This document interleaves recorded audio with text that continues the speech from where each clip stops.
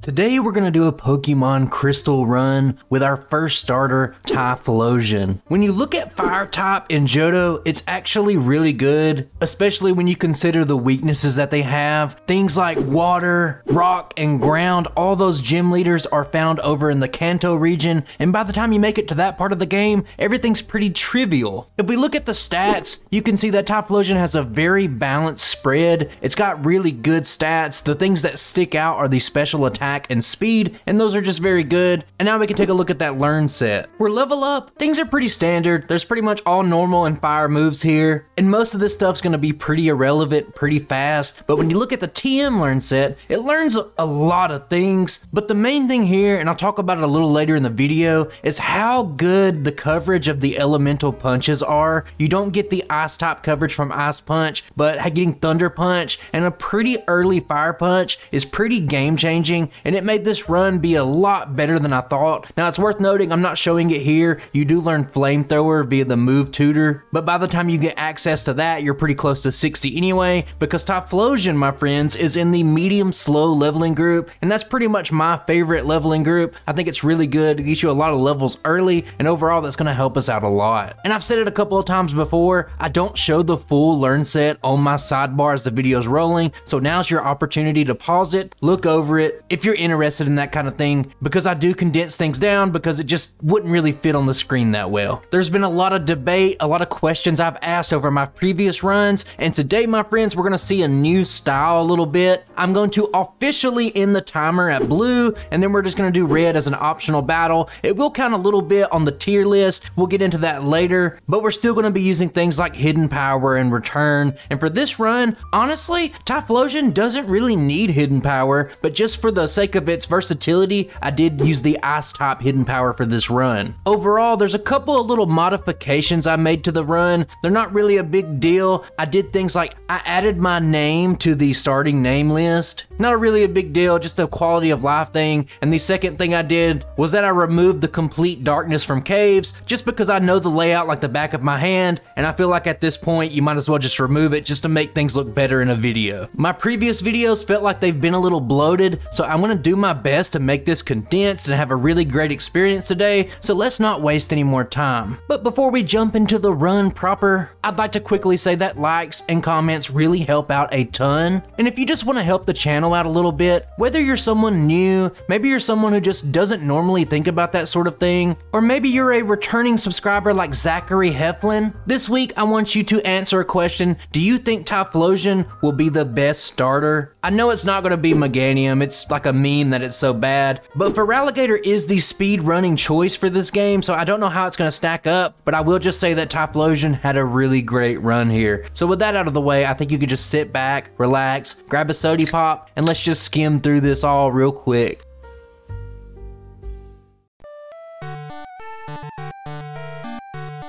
Now let's take it into that first rival battle. Obviously we're going to be going against a water type Totodile, and here all you can really do is use Tackle. I used Leer 2 times. Let me just say it was a mistake. You should just use Leer once, just based on how much defense it loses. But anyway, it's not a hard battle. We can just keep moving on. Now overall in this run, there are quite a few things that I have refined and different strategies that work just overall better in the confines of using real time as a metric. These things basically just boil down to things like management in terms of money, HM users, repels, and power points at certain parts of the game, but we'll kind of go over them when we reach that section. Just like I started the trend with the last video, I'm going to name my rival 3 question marks because I'm just excited to bring you guys this run, and this is the only way I know how to express it. After making it to Violet City, I am going to be going into the Sprout Tower today because I was looking at it and you do need some extra levels to make some things consistent. Now overall, there's a ton of Bellsprouts here. Who would have thought with the name of Bellsprout Tower? But I have Ember, I'm a fire type, it's not too bad. We hit level 13 at the end, and I am a little bit over leveled here because already at this early stage in the game, I battled a couple of extra trainers that I didn't need to, and it's one of those things. I made some mistakes, and if it cost me too much, I was gonna reset, but this run, it was pretty good. I ended up kind of overcoming these little early mistakes like that. And with that said, I think we can take a look at the first gym leader, Faulkner.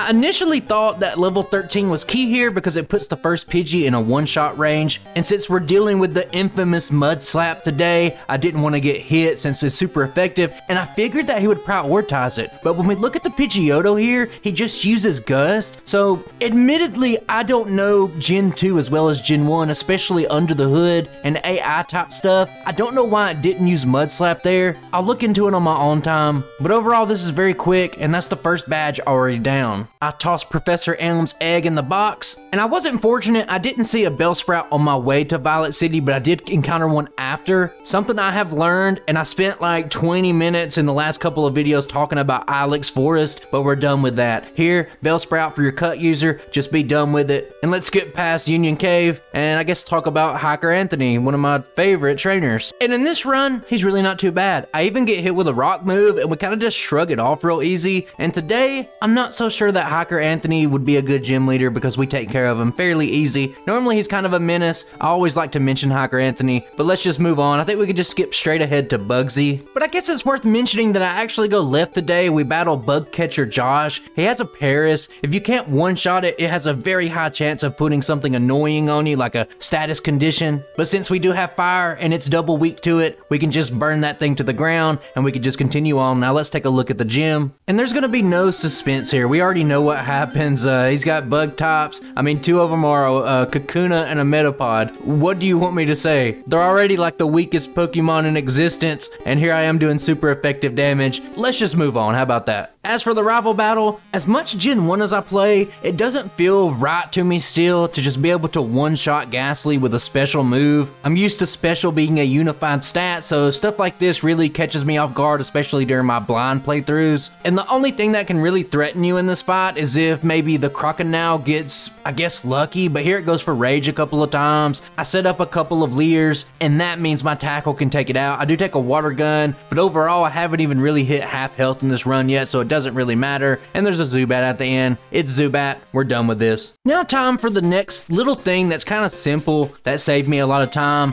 You know I love the Psyduck in Ilex Forest, but it's just not that good. I've harped on it. But anyway, here I buy 8 escape ropes. We've already been through that. There's 8 time saves in the run where it's just really good. And now I buy 10 repels, and I'm going to be repelling all the way through Ilex Forest. Now let me just break it down real quick. At night, you have a 10% chance to encounter Psyduck. It can learn all the water HMs and strength. It's a very good HM dumpster Pokemon, but a 10% chance, it's just not good enough, and you're just wasting a ton of time, and that's all I really say about it. And you can see that when I get into Ilex Forest, I immediately use a repel, and I do have one caveat here. I allow myself one little treat just to see if I can hit that jackpot. The repel that you use will run out pretty much right at the very end of chasing the Farfetch'd around, and I don't use another repel yet. Instead, I'll just take whatever encounters I can get because I'm gonna leave Ilex Forest this run to get the charcoal anyway. So I get a Weedle, I don't get it, we make it out of there. And like I just said, we pick up the free charcoal, pretty good, boost fire moves, doesn't really require a whole lot of explanation. But when I put it on, you can see that it appears over the sprite.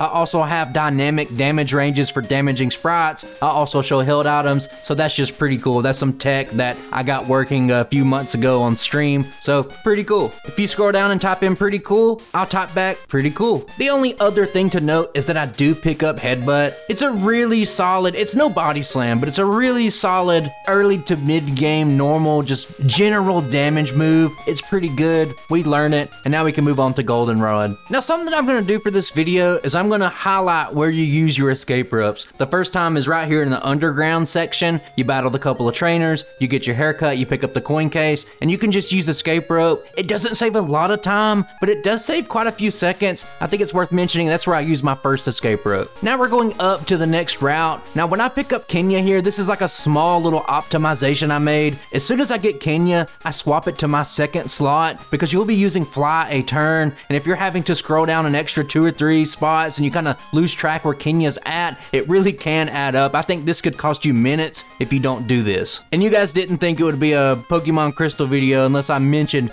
my my man, Juggler Irwin. He's got the level 2 Voltorb, and I got a little bit more respect for Irwin out here because I just did the Voltorb run not that long ago, and he's just out here holding it down with his level 2 Voltorb. I gotta have respect for this man. So shout out to Juggler Irwin. Keep doing what you do, brother. And I do think it bears repeating that this path on the right is just so much faster than going through National Park. Forget Dig. If a Pokemon learns Dig, just don't get it. You don't need Dig. Stop getting Dig. Stop going through National Park.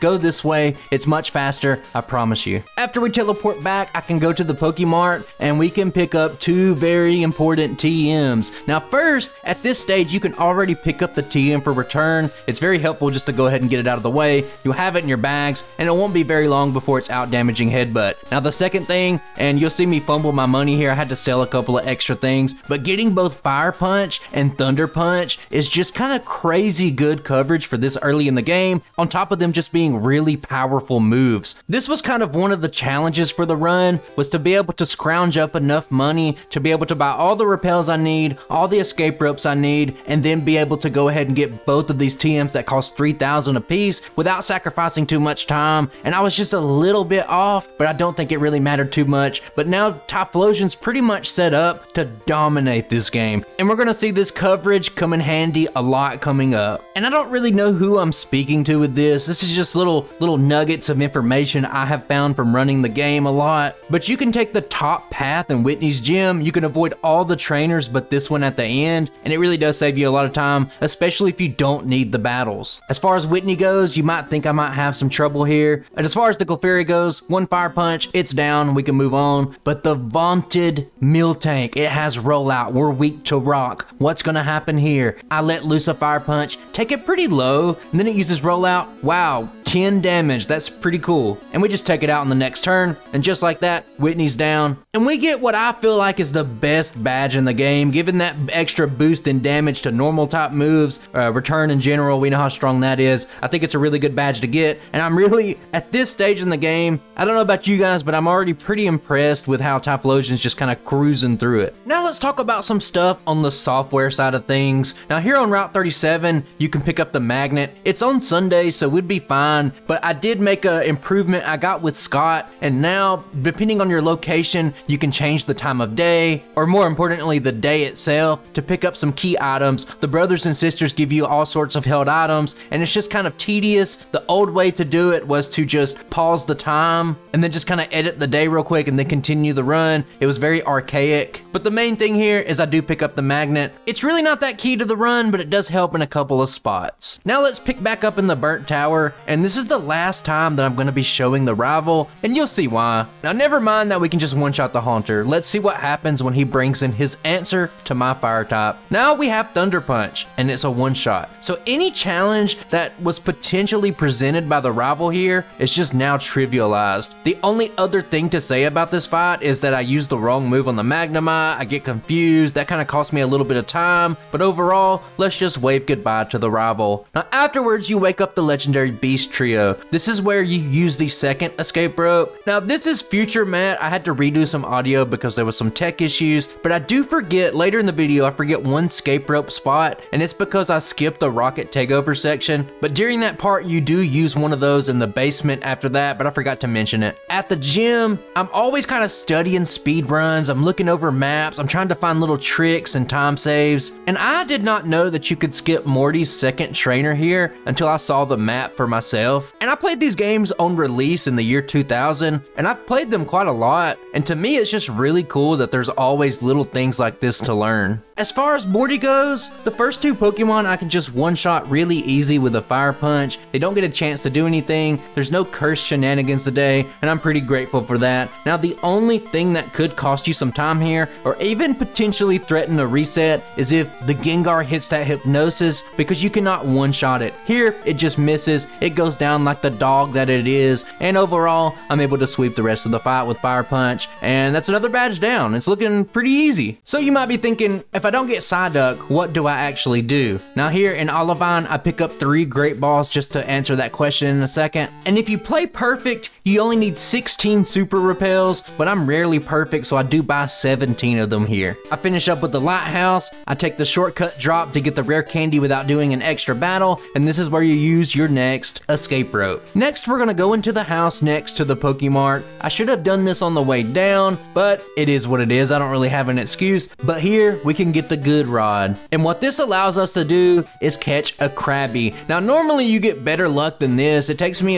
quite a few times to fish one up. But if you play it smart like I do here, you can just make your selection your good rod. So when you hit select, you can just keep using it a little bit faster. And eventually, you'll get a Krabby. Do not use a special move on this thing. This thing has about -3 special, and even a double resisted move will kill it. So just don't. And overall, this is going to allow you to use Whirlpool, Strength, and Surf. But Waterfall, it cannot learn. I guess crabs cannot go up waterfalls. And we'll talk about the solution to that in a second. Well, probably not a second, probably a few minutes, but you know what I mean. And from there, we're taking our Johto version of our very brisk swim. We can see Cyanwood in the distance. It's a very nice day. And now, I think it's about that time we take a look at Chunk, brother, and see what he's got going on this week. As for Primate, there's a decent chance to one-shot it. I don't get it here. It could do some damage. That could cause some potential problems. But here, it just uses a Leer. We take it out in the next turn. And now, there's a Water type in the back. It does have Surf, but I outspeed. I have Thunder Punch. And here I just one-shot it. Likely, it would be a two-shot, but you outspeed, and you could do more damage than it. So you'd win no matter what, pretty much. And you don't even need to use the Magnet here. This fight looked really hard on paper, and when you kind of figure everything out, it's just, honestly, it's not that bad. Afterwards, you get Fly from Chuck's wife, and I like how she just hands it to you, and she's like, good, he was getting fat anyway, and she just flies off like that. Now, with Fly in hand, we can do some backtracking. There's 2 rare candies. I'm not going to show the Goldenrod one, but in Violet City, there's 1 rare candy. We'll get that. But there's also a PP up in Violet City. I don't pick it up, and originally, I was like, hey, this is just going to save me some time. I don't really need the PowerPoints. But what I have found through doing a lot of playthroughs of Crystal is that if you just pick it up, get some extra PP, then during the most intensive moments of the game, specifically the rocket takeover of the radio tower, you can just kind of manage everything well, and you can make it through there without having to heal, because you have to go through a ton of trainers, and not having to visit the Poke Center does save quite a bit of time. It saves more time than picking up this PP up, is what I'm trying to say at the end of the day. Next up is the Lake of Rage. I get to knock the teeth out of a Gyarados with a Fire type, and that feels pretty good. And then I pick up all the goodies from here, including Hidden Power. And now it's time for the best part of the game. And really the only thing to say about this filler arc here is that you can use another escape rope when you're done with it. And as far as price goes, this is where you really see the combination of Thunder Punch and Fire Punch just doing work. There's so many times where it's like, well, I'm a Fire type, I'm weak to this. Oh, hey, I got Thunder Punch. And you can just take care of things. But it's Price. He's not that great anyway. And then after delivering the medicine back to Jasmine, that's another escape rope opportunity. And I guess it's time to say that I didn't have to hold off on Jasmine. I did just to have guaranteed one-shots. And as far as the battle goes, that's exactly what it is. She does send out that Steelix second because she wants to hide that little puny and pathetic Magnemite in the back, but nothing can save her from all this fire damage coming her way. And that's 7 badges down, my friends. When that's done, we get the privilege of doing about 47 different rocket battles that are all got level 22 Pidgeys. But I'm going to save you guys the trouble from having to look at that. The only thing to really note here is that we get access to that pink bow, and I know you can get pink bow on Tuesday on the very first route of the game, but Typhlosion doesn't need it. You can just get a free one from our old friend Mary here. And let me just say, doesn't this pink bow just really bring out the color in Typhlosion's eyes? We're going to be swapping. I did learn Return. We kind of skipped over that part, but it's doing a lot of damage right now, and I think we'll just rely on its little basic damage since we're starting to outlevel everything by a lot. It's a good general move, and it's a good general item to use. Next up, it's time for vitamins. This is something I did in the Igglybuff run, then I carried it over to the Tyranitar run, and I think it was really helpful. The only reason I could think of that you wouldn't want to buy vitamins to kind of supplement your stats is if you were just really saving up that money, maybe to get a move tutor move, but I think you'd be fine because the Elite Four gives you so much money anyway, but I don't know, I haven't tested it. We don't need a move tutor move this run. 4 proteins, 4 calciums, and we're out. Now we're headed towards the last Johto gym leader, and a common complaint you would see from an anonymous random internet user is, with Hidden Power Ice, you're just making Claire and Lance easy. Don't you want to give them a chance to be hard? And let's just take a look at Claire. Brother, I'm going to be using Hidden Power Ice, but let me just say this. This fight doesn't doesn't matter. Even though the Kingdra has serve, this battle's easy. I could go straight return here. I could kick Hidden Power Ice off a ledge, never even use it, take a piss on it, and this battle would still be easy. So it doesn't really matter. It just makes things faster. It doesn't make things harder to not use Hidden Power. Some runs, yes, definitely. But all you would do is just waste real life time, over level it, and just use return anyway. But that's my thoughts on it. Maybe I got into a little bit of a tangent. Maybe I raised my voice a little bit. I didn't mean to. Come back, anonymous internet user, next week so you can see me use Hidden Power Ice on Lance and Claire and smile the whole time that I'm doing it. This is the first time that you get to see the hurt sprite for Typhlosion. I spent a lot of time on this feature, and Typhlosion was just so good that we really don't get to see it hurt at all. And I'm not going to spoil anything. We may not even get to see it faint this entire run. After that, I lied to some dude about loving my Pokemon, pal, strategy, whatever he wants to hear, whatever gets me the badge. And when you walk out and walk back in, you get a free Dratini here. And this is key because this is the replacement. Since Krabby cannot learn Waterfall, Dratini can. This is your last HM dumpster of the run. And overall, doing it this way, everything that led up to this makes it much more consistent. Psyduck, he's out. Friendship with Psyduck ended. Krabby and Dratini are in. Now we can just jump ahead to Victory Road. I'm not going to show the rival battle. We'll let them walk up to us, then we'll cut them off. And the only thing I really want to say here is that I'm not using Earthquake. It's just not needed. Typhlosion's just really powerful, and there's pretty much no battle in the entire game where I say, hey, Earthquake would make this fight a lot better. And that's why we're not going to be using it today. It's a great move, but a lot of times in my Gen 2 runs, I just find that Earthquake's just kind of useless. I guess a weaker Pokemon could use it, but the strong Pokemon just don't seem to need it. And I think with that out of the way, we can just take a look at the Elite Four, go through most of it kind of real quick.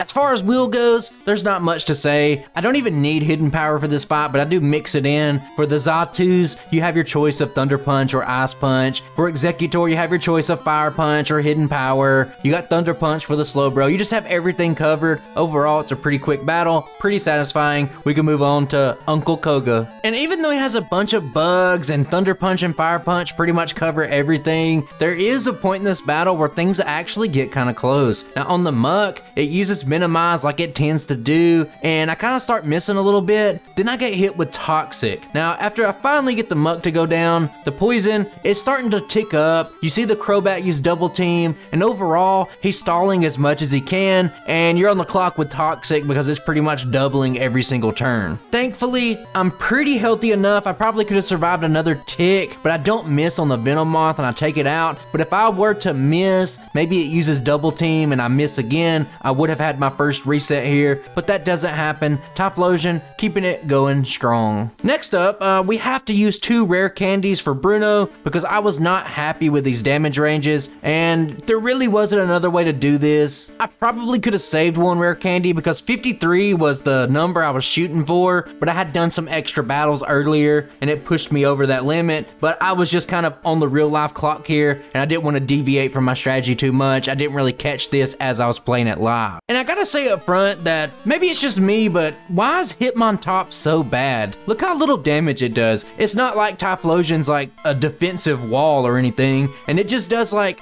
it tickles me. Is it just me, or is Hitmontop one of the worst Pokemon? Onix is in next. It doesn't get a hit on me, but even if it did, Onix has about 4 attack, and it wouldn't do anything anyway. And the real problem, the reason why you want to get the ranges on this candy is for the Machamp. Now if you let it get off maybe 2 rock slides, you might be in trouble, and you have to concede at least letting it use 1. And honestly, you can see by the damage that rock slide does that maybe I over prepared for this one a little bit, because I expected it to do a lot more and it didn't, and it really wasn't that bad. And as for the rest of the fight, it's whatever. I kind of fumble my moves a little bit with the special split in this generation. Sometimes I mess up my move selection. I could have used a better move here and there. I could have saved some turns, but it doesn't really matter. Or does it? Now the Hitmonlee used Swagger on me, and when we get to the Hitmonchan, it uses the move, and I'm confused. I hurt myself. I take another move. I'm down to 25 health, and I'm pretty much thinking this is how it ends. My first reset on Bruno. Pretty much karma for all the trash talking I've done in Generation 1. But miraculously, I hang on with just 8 HP on the brink of death, and I bring this one home. Stay bad, Bruno. As far as Karen goes, this was a fight that I really didn't know how to handle. I kind of just got as strong as I could, and I just kind of winged it. You have have great matchups kind of hidden in the back, but the Umbreon's just a complete tank, and if you take too many sand attacks, it could be pretty bad, and it looks pretty bad in this one. It looks like return is not going to be a two-shot. That's unfortunate, but what's even more unfortunate is I take a sand attack. I even get confused and hurt myself for good measure, but remember guys, Gen 2 and I guess onward sand attack only lowers your accuracy to 75% rather than that awful 66% like it does in Gen 1, so one sand attack is not the end of the world. Eventually I connect and we get to move on. Now I think the most fortunate part of this fight is that for whatever reason, and like I said earlier, I don't know Gen 2 under the hood that great, the Gengar decided not to use Curse. I'm pretty sure Curse would have pretty much made me have to reset here, but it just goes for Lick and I take it out for free, and pretty much the only problem I have right now is just a slight little accuracy debuff. From there, you got Murkrow. Murkrow has got to be the most frail little piece of paper I've ever seen in my life. I'm pretty sure any move that I have would one-shot it, and I don't miss, so that's good. And in the back is Houndoom. This is arguably the one spot where you could say, hey, Earthquake could save a turn, but the time you run around the victory road, you pick it up, you go into the inventory, you replace a move with it,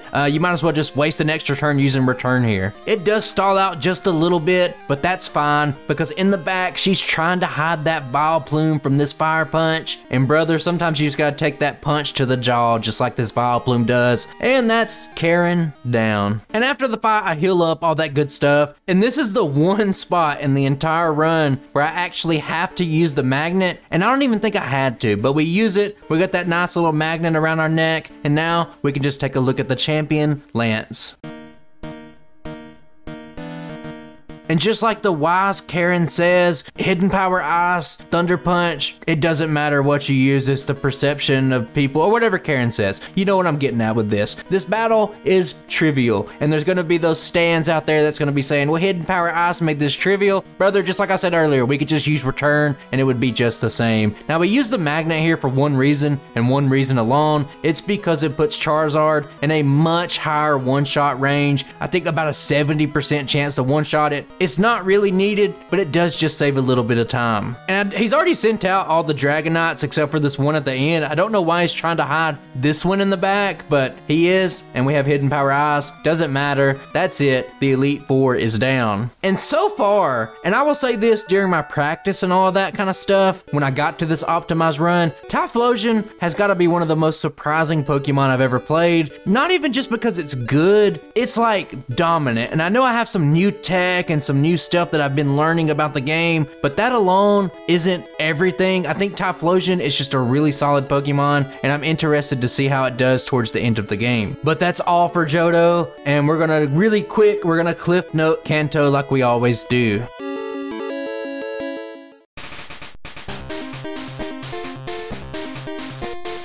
In Celadon City, I'm a free man. Today we're passing Curse. We're gonna be picking up leftovers before we go down to Erica. That's not important. We're not gonna show these underling gym leader fights because you already know how Kanto is. It's just trivial. And I know what you might be thinking. I hear you barking, big dog. If I don't like Curse, why don't I just not use it? And the only alternative to not using Curse for most Pokemon is gonna be, hey, let's just level up 10 extra levels or 15 or 20. And since the most optimal way to get experience is to battle trainers, that means you're just going to spend a ton of time just battling stuff that's already so much lower level than you. The problem, the crux of the problem here, guys, is that everything is so under-leveled in Kanto except for Red. Red's like 100 levels higher than everything else. It just doesn't make for good, it doesn't feel good to play, and it probably doesn't feel good to watch. So that's why we're doing it. I don't have to justify myself to you. Stop trying to fight me. And the last thing we'll really say about Kanto is that it feels really weird that my best move to use on Macargo is Thunder Punch. You would just think this thing would be a ground type or something like that, but it's not, and it just turns out that Thunder Punch one-shots it, and that just feels weird. It feels icky, you know what I mean?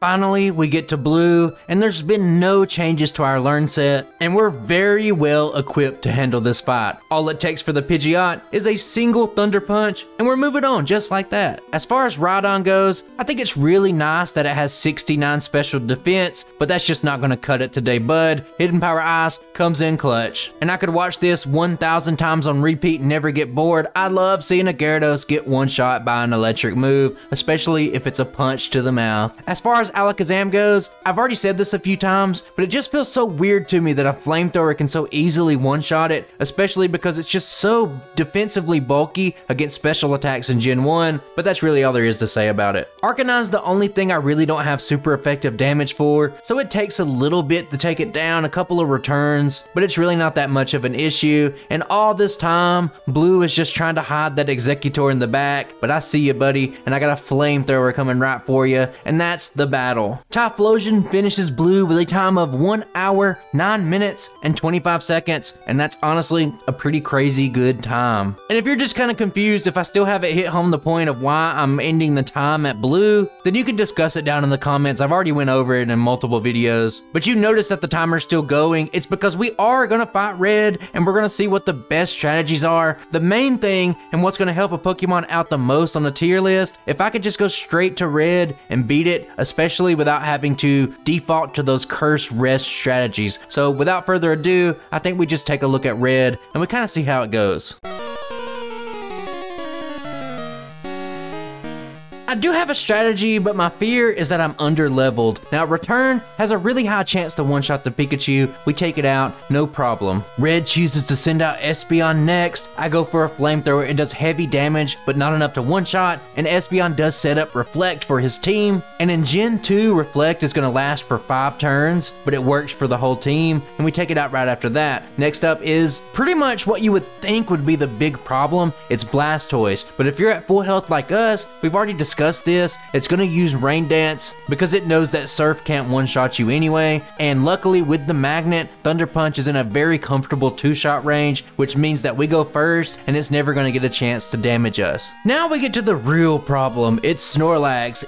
Honestly, it's got some really insane special defense. Just look at that, and I don't really notice it. I'm fishing for like a burn here or maybe something like that, and even though I do get a crit, it just doesn't matter. I get paralyzed from the Body Slam, and I just get beaten down, and that's the first reset of the run, but I'm fine with it because this is the optional post-game Red fight. On the next attempt, things are kind of the same, but this time, the Espeon decides to go for a Psychic, and we do take some pretty heavy damage for it before the Blastoise comes in. And we've already talked about Blastoise. I just crit here and take it out. It wouldn't really do damage to us anyway. I don't think it would have went for a Surf even at this health range, and now the Snorlax comes in once again. And this time I do go for Return, but Reflect is still up, so you can see how pathetic the damage is, and I try to go toe-to-toe, blow for blow with the Snorlax, and it's just not happening. We have yet another reset, but I do linger just a little bit so you guys can take a peep at this nice little funny looking fainted Typhlosion here. On the third attempt, I do swap over to Leftovers for my held item. Now, I have mentioned how Pikachu, it's not a guaranteed one-shot, and here I do get kind of unlucky. It does miss Thunder, and overall it just goes for 2 full restores, but I will say that if you took a Charm here, it would likely just be an instant reset because that would be really hard to overcome. As for the Espeon,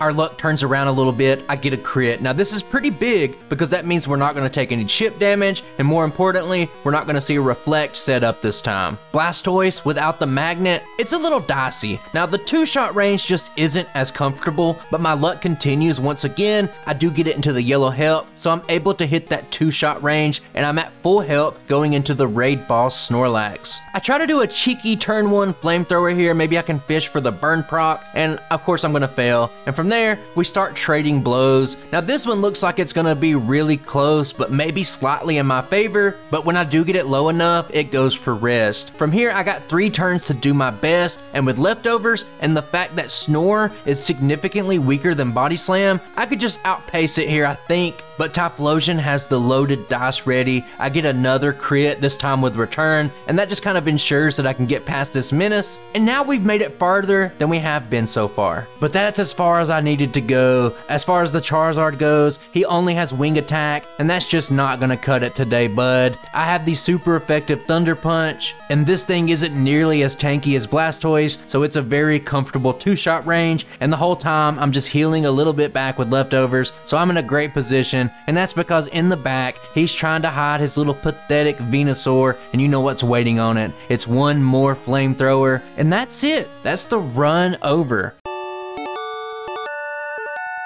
Now, if we were still counting time at red, Typhlosion would finish with 2 resets and a time of 1 hour, 14 minutes, and 25 seconds. Now, I think Typhlosion is a very good Pokemon, but I'm not conceited, I'm not blind. I know that my improvement to playing the game is why this is like a 6-minute improvement over Tyranitar. I don't think Typhlosion is the #1 Pokemon or anything like that. I just think I'm continuing to get better at the game, but I do think that Typhlosion is a top tier pick overall, and that's mainly because that early access to the elemental punches, and when you factor in the extra coverage that Hidden Power Ice gives you, it makes it's really strong. Now keep in mind there are 2 rare candies that I don't pick up. I've never really needed to, but if you wanted to make this one consistent, you would pick those up, you'd maybe do a few extra battles, maybe find the highest level trainers that you could find, maybe get an extra level or 2, skip using the rare candies on Bruno, and you would come into this fight level 73, level 75, and I think it would be a very consistent and easy fight. Now overall, I'm always very impressed when the Pokemon doesn't have to grind any extra, can go straight to red and just take it out. So Typhlosion, I already liked it a lot, especially with Pokemon Go, the Shadow Typhlosion. I already liked Typhlosion a lot. I love the fire starters, but seeing it do this well in the run just, you know, kind of gives me that much more respect for it. But I think that's about all I have for you guys. I don't have a tier list for Crystal yet. I'm waiting till I get one more run and really kind of get things under my belt, because it's going to look wonky, because pretty much the latest run that I do for a while, I feel like it's going to be the best run, and it's not going to look right, because I do think Ho-Oh would still outclass Typhlosion if I had the knowledge I have now, if that makes sense. So no tier list just yet. I want to get a little better at the game. We want to get a good sample size, and as always, special thanks to my channel members. I appreciate the support, and like always, I don't have the names up here because I'm getting kind of far ahead in videos, because I got some stuff I need to do in real life. I'm gonna have to take some time off, and I don't want to miss a week of videos. Hopefully you understand. And if you made it this far in the video and you aren't subscribed, you probably should, because I need more people that make it this deep into the video, and you're hearing my voice right now. Those are my favorite kind of people. They get that viewer retention up, and that's a very important metric for channel growth. But that's enough about all that boring stuff. I think that's about all I have for you. I'm hoping this one won't be too long, but I wouldn't be surprised if it turned out being like 40 minutes like always. But that's all for me, guys. I will catch you on the next one. Bye.